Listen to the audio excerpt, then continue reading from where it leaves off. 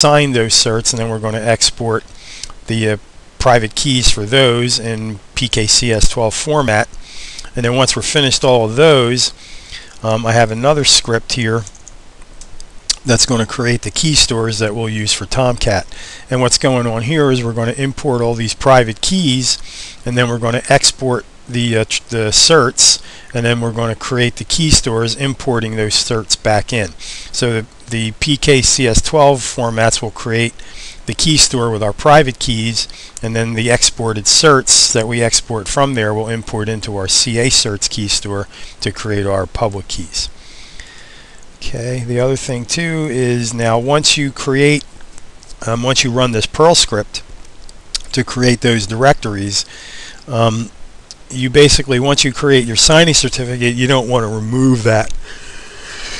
The problem though is that when you create your signed certificates, those get added to a database and you won't be able to redo them again without getting errors. So I have a script here that basically just cleans up those databases, and then you can rerun. If you rerun this again, you can recreate your certificates, but you would start from here. You won't need to do this again, so you would just start from here and create it. So I guess I should split this up into one script that creates your signing certificates and another script that creates the certificates, but you could do that if you want. And then we have our Tomcat one. So what else do I need? Oh, okay, so we also have an OpenSSL configuration, which is basically used to pre-fill a lot of our defaults. So for example, we're always going to say it's US, we're always going to say it's Pennsylvania because that's where I live, we're always going to say it's Thorndale because that's where I live. And the organization name is Fred's House, and it's Fred's Certificate Authority, and it's the Metro Project, and the common name and the email address will differ depending on the type of certs we're creating. Okay, so let's go ahead and do that. So if we run the make12 script, we're going to create our signing authority script, and I'm putting in the passphrase now that I'm using for that. You just need to keep track of that because you'll need that for everything you sign with this with these signing certs. Okay, so here we go. So here's the first one. Now this is our root key. So this is our signing key. So it's US, Pennsylvania. It's taking all the defaults. Okay, now when we get to the common name, we want this to be the root CA. Okay, and I'm not giving it an email address. Okay, it's the same passphrase again. Okay, so now our signing keys are done. Now we're going to create our service key. This is for our web service. Okay, all these are defaults again. Okay, and then we get to here, we're going to call this the service CN. And I'm going to make this Fred at fred.com. Okay, and this is our passphrase again for our signing key. Okay, and yes, we're going to add it to the database. Okay, now we're going to create the key for our client. This is the one that's going to be calling our web service. So this is our web service client, and this is going to be the client CN, and it's Fred at fred.com, and this is our signing key passphrase. And yes, add it to the database. Now we're going to create the key for our secure token server. Default. Okay, and this is called STSCN. Once again, it's Fred at fred.com. And there's our passphrase for our signing certificate. Yes, add it to the database, and we're done. So if we look in here now, we see we have all these P12 files. We have our certificate requests. We have our private keys. Okay, so now the next thing, and you see here, there is where it's created our folder for our signing authority, and you see all the databases it created to store the certificates that we've signed using our own keys.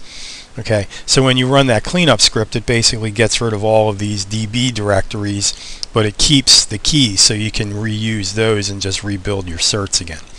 And of course, you could just wipe the whole thing out if you want and start from scratch. Okay, so now what we're going to do, the other thing too is when we look at that script, this is where we're also creating our passphrases for those certificates we created. So the service key uses the service pass, and that's the passphrase for its own store, which we're not going to use when we create our key stores, as you'll see. But you need to know the keys passphrase, which is SK. So I used the letter K for the passphrase for all the private keys. Okay, when we build the Tomcat, and we use to build our key stores for Java, all the key stores are going to have the password of change it, just like they do when they come from Sun. But you'll still need to know that the key passwords are these. Okay, because we'll need to specify those when we create our web services. Alright, so let's go ahead and run our Tomcat script, and that'll create our key stores.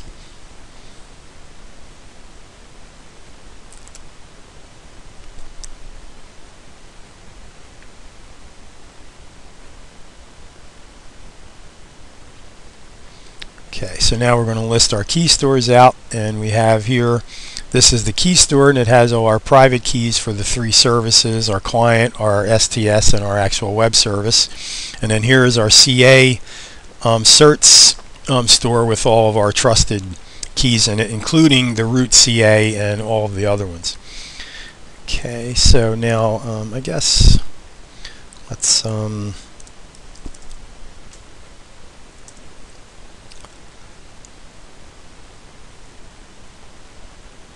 go take a look at one. So, oops. Forgot to hit the copy.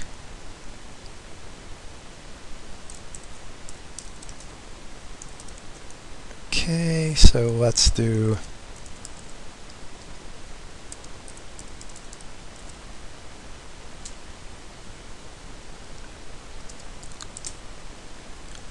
okay, so you can see what the keys look like here, and the important thing to note here is that they have this SKI. This was very important. Apparently when you do self-signed certs, you don't get one of these. So the idea of creating my own certificate authority was so I would have these values in the keys, and that's what really made it work. And then the other thing too, now the root CA, this will be the issuer of all of the other keys, so that it can basically follow the chain when it needs to authenticate those keys. Alright, so now that we have our key stores, what I did was, now if we go back here to Apache, I created a key stores folder in the Apache install directory, and I copied those key stores over that were created from running those scripts. So now we have everything should be ready to go. We have our key stores that we're going to need. We have the JCE installed with the full encryption support.